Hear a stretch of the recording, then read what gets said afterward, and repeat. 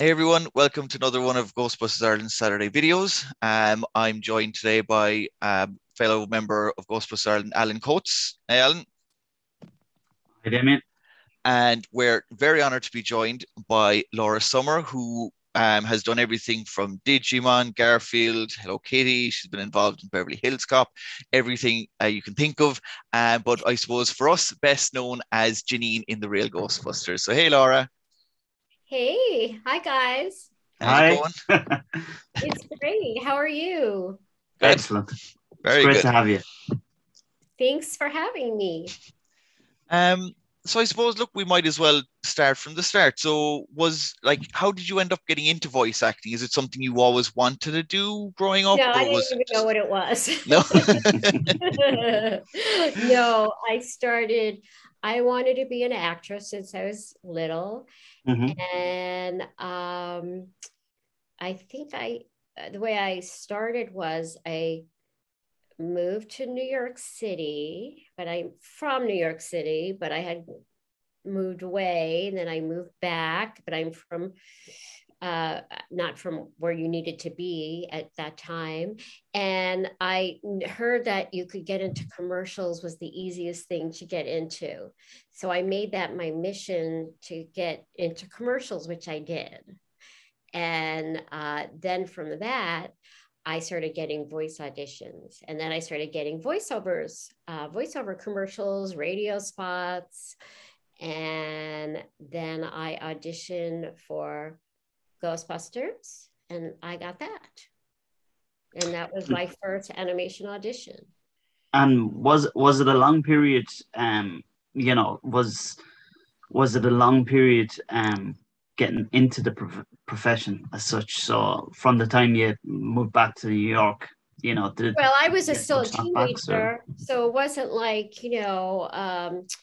uh, it wasn't like I just, hey, that girl, and you're it. It wasn't quite like that, but it was. I got into commercials once I figured it out. I sort of got into them pretty quickly, and and once and when I say figured it out, I had to have, what would sell, what would make me stand out, your Yeah. look, what was popular at the time. Um, and so, but once I hit, and it was sort of by accident, I hit, but once I hit, then I got in demand. So then you would have directors who really liked you. And Hmm. so if they requested you, you really had a good shot of getting the Yeah. job, and I had a lot more confidence back then. And how did you come about to be Janine then? Was it just an open ad you saw, or did somebody contact you saying there's this part coming up I think you'd be great for? Or how did you end up I the role? went to I came out to Los Angeles, and I called up an agent that I had worked with in New York, and he said, "Oh, go for this." I guess they had seen a lot of people, Hmm. and I auditioned for it, and it was really a monologue of me answering the Yeah. phone. Um, and then I was going to take a job waitressing. And the day before, or I worked one day, I think I worked one day, and then I got a call. Oh, you got this cartoon show. It's 65 episodes. And I didn't really comprehend what that was. And Hmm. I, it was a, it, I had never done it before. So I just Yeah. went, "Oh, great. I don't have to go back to that restaurant." And so this week actually is the 35th anniversary I know, of. I can't believe that. Yeah, I don't, like. I'm not embracing that, because that does, like, because I didn't even talk about it for a really long time because of what happened. So it was just sort of in there, oh, something I did, but Yeah, didn't expect we'd be talking about it all these years later, yeah, or, there'd be so much interest. Um, it's really remarkable. And it's just nostalgia. People love nostalgia. Yeah, very much. Yeah. And Look like, at you. so Look at everything you have there, Elaine. I know, yeah. So actually working on the show, did you, do you have any souvenirs, or did you get to keep No, anything, or? no, nothing from the show. I have things now that were Yeah. given that are sent to me. I Oh, have a yeah. lot of patches from Yeah. Ghostbuster groups. Yeah. I have artwork that's sent to me, that's done for me digitally. I have some that's sent to me. Yeah. But I do have a whole box of patches, and which, if you want at the end, I think I know where I can get them pretty easily. And so no, there was none of that kind of like, oh, we need to get, we didn't Yeah. even keep it. Like now people, auction off scripts or their Yeah. gift scripts, or because I did an interview where I was asking the questions of someone on Bob's Burgers, and he gifted me a signed script, but we didn't do anything like that. And I suppose with that, it's kind of, I suppose you're not sure too, because you could keep the script and the show could completely bomb after one season, and then it's not good. You kind of don't want to keep that, but like, I suppose yeah, I moved around a lot too. Then Yeah. it was like I really didn't know. I had done a lot of commercials where you saw what I did right away. Yeah. Like parents knew what I did for a living. They didn't really, when they, it's a car, but it wasn't quite the same thing. I mean, or doing a play where it just didn't have and they didn't have all the channels back then like they do now. But I really didn't know what it was gonna be. Yeah. Yeah. And was there any sense, as as it started to air, essentially, that this is a hit? When was there a moment when you realized, my God, this is huge? Because it was for a lot of kids in the 80s. Yeah, no. I mean, I knew that I was on a Saturday morning. I mean, I don't mean to sound like I didn't know what was going on. Yeah, I knew I was on a Saturday, and I knew the show was doing well, but I didn't think about those things then. Like, oh, is it going to get picked up? Like now I do. Yeah. And, like I'm doing a show for Disney Plus that I did that I do from my closet, and because of COVID. But I did it, let's see, in January. And so now when did I do it? No, I did it last year in lockdown sometime. Okay, scratch that. And now I'm doing it again. And we were like hoping for really good ratings because then it would get picked up. Because now I'm aware of it being an adult. I wasn't really I was, but I wasn't. Yeah. So no, I had no idea.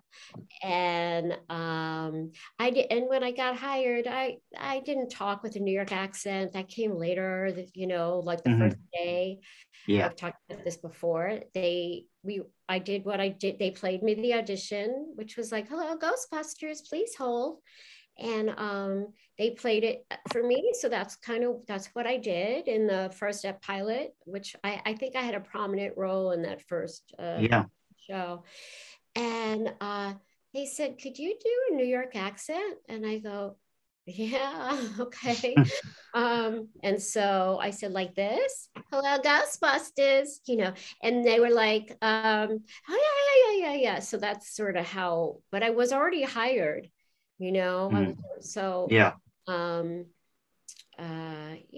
But I guess I didn't really have a sense. Maybe, Lorenzo Music did, or Maurice LaMarche. They had been on shows before. Yeah. Yeah. And you mentioned there about doing recordings from inside in your closet. So, but I suppose that's, again, in certain circumstances, but do you find things have changed a lot or progressed from when you started doing voice acting back then to what's involved in it now? Has much changed, or is it pretty much the kind of same standard? There's many facets to voice acting. So I got in animation. I didn't really stay in animation, like I went back to school for a while. I I was still doing on camera. So I was on some sitcoms, theater, and the California market is definitely different than the New York market, and that started to change. And then I sort of fell into what they call ADR, which is way more anonymous and you don't have to audition for it. So you just get hired. And I really like that. I was really comfortable with that. So it was like offer only.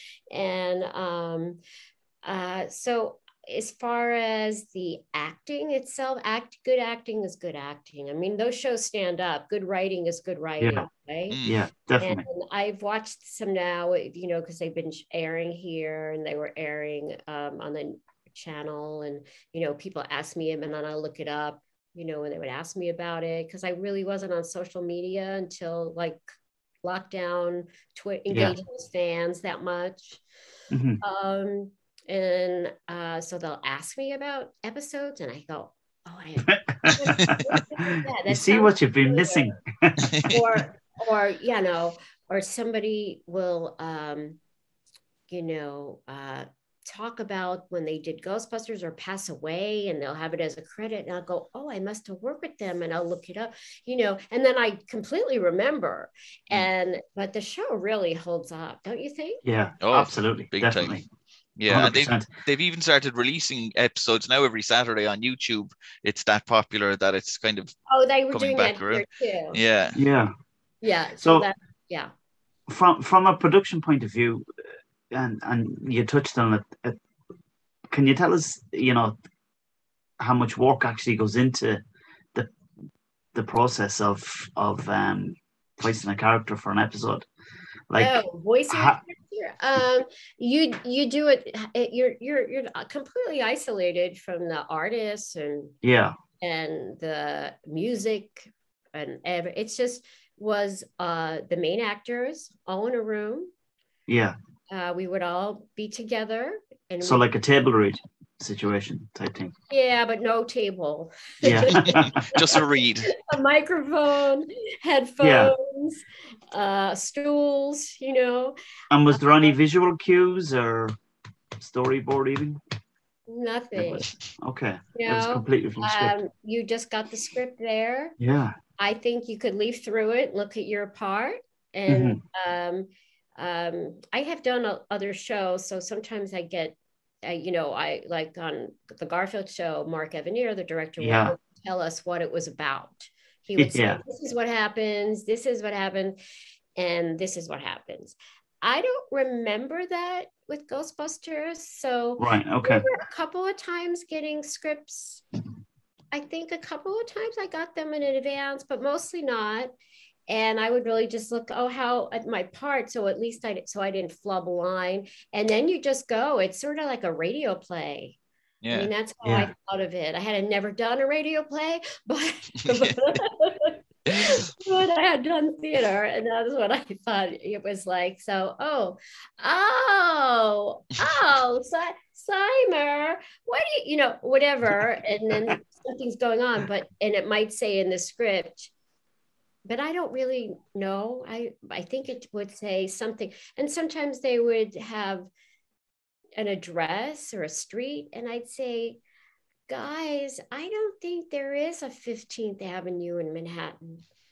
Maybe you should. I didn't tell them to change it. I would just say, because the writers would usually be there, and I'd say, I think maybe, and there isn't a Z train. I knew that. Because it wasn't. Yeah. Now you have to be, because some fan will call you out. Yeah. Yeah. Yeah, cool. And did you ever have like a particular favorite line of Janine's that ever stuck in your head, or is it just a jumble of lines at this point? Well, people quote things back to me now, And if you did, I could give you my opinion. Like there is one somebody sent me of some show, like I didn't, and then I went, "Oh, that is a great line."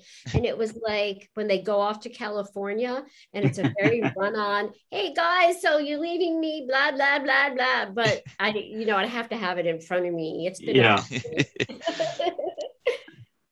and being so connected to Ghostbusters, are you looking forward to the new movie, or is it something that you see it? Yeah, I definitely see it, and I really think they'll be bringing.